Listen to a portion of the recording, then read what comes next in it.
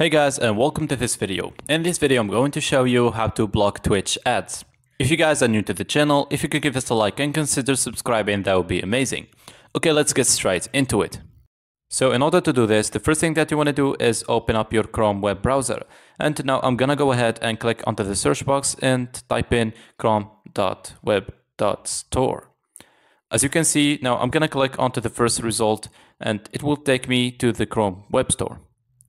From here, we're about to install an extension, so we're going to need to click onto the search box in the top right corner of the screen, and we're going to search for something named Steam Cleaner. As you can see, now here we are in the extensions page, and this is its logo, and from here, you're going to need to click onto this blue Add to Chrome button. And after you do, a little pop-up window will appear up here. You want to go ahead and click onto Add Extension tab here, and now the extension will be added. So as you can see, the extension appears as a pop-up window like this. You want to make sure to turn on the switch to enable ad blocker, and once it's enabled, we can just hide it from the screen. And then when I come across to Twitch and get into a stream, you can notice on the top left corner a message that says blocking ads, which is going to disappear after a minute or two.